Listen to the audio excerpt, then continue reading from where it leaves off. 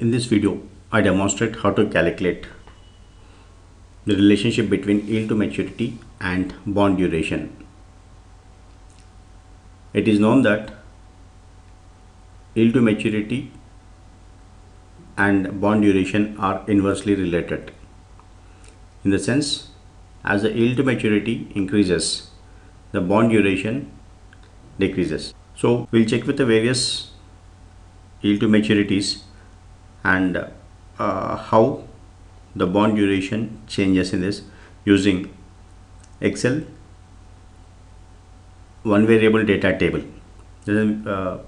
So here we have a inputs required to calculate the duration. Now date and maturity date, these two need to be formatted as a cells, format as a date,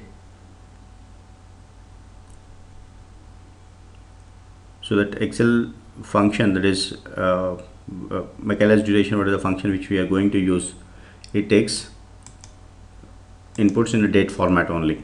So we have a dates here, then coupon rate, it need to be in a formatted in a percentage,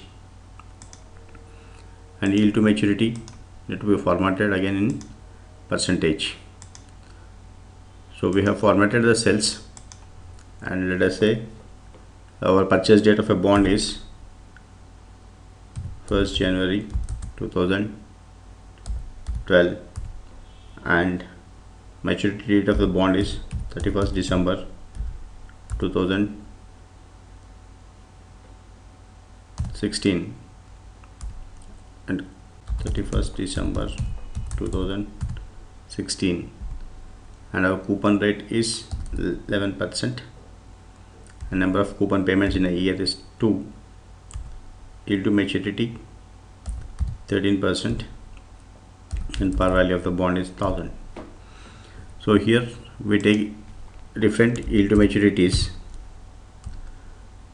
Now we start with 9%. Again we select the cells, format percentage, okay. Start with 8%, 9, 10, 11, 12, 13, 14, 15, 16%.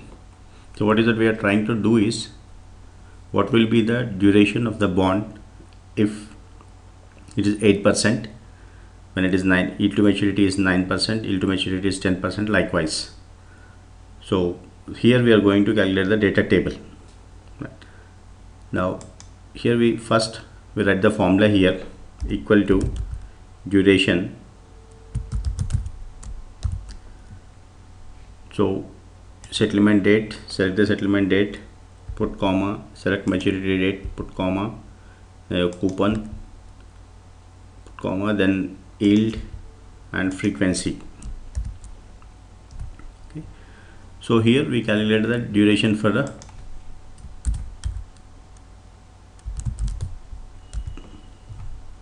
calculated duration, and here is our different yield to maturities. So we want to know how the duration changes as yield to maturity changes. So select the data, so where we have given input, select this, go to data, then click on what if analysis and go to data table. So in the data table, select column input cell, because our yield to maturity cell we are given in a column. So column input cell and select yield to maturity. So here is our yield to maturity in F8.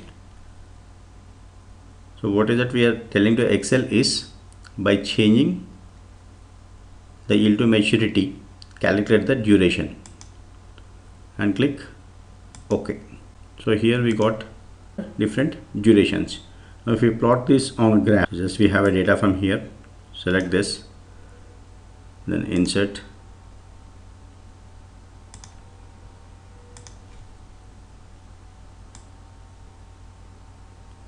you have column graphs here, so just edit the select data and here I did this with your input.